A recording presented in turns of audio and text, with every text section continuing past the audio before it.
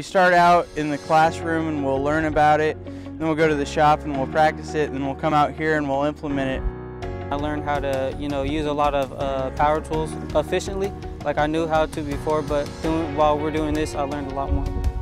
And it gives me a lot of experience that, a lot of people outside of this program don't usually have.